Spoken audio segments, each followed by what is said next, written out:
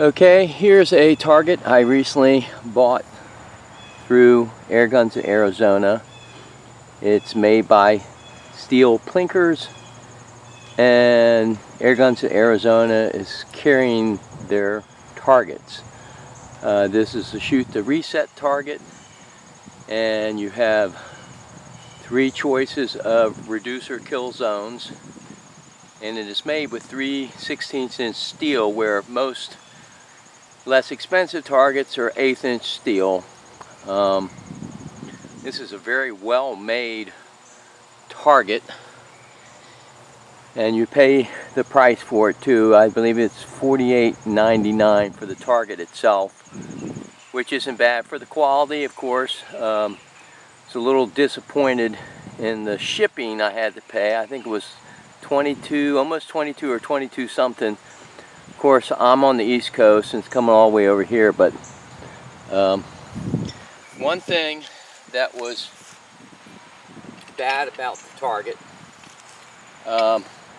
this support piece, when I opened the box, this cross tee was laying loose in the box, and it appeared it had already been painted, and then they tried to weld it, and the weld didn't take, so I had to find somebody to weld it for me, and they powder coated this too as a, you know, a little extra finish and durability. But it cost me $10 to get that done, so that's money I shouldn't have had to pay.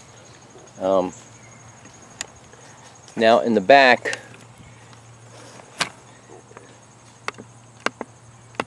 you can see the mechanism, and it's very well balanced.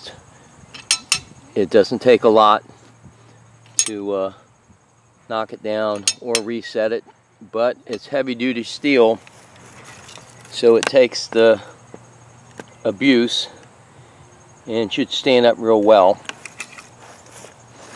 The other thing is, you can see it's a nicely painted face to it. You get 3 stencils, so you can refresh the face. And the only thing I didn't like about the stencils, they appear to be cardboard, and you would think, I see some stencils come in plastic or mylar, so it makes them more durable, but it is a high quality target, and should last a long time. So that's it.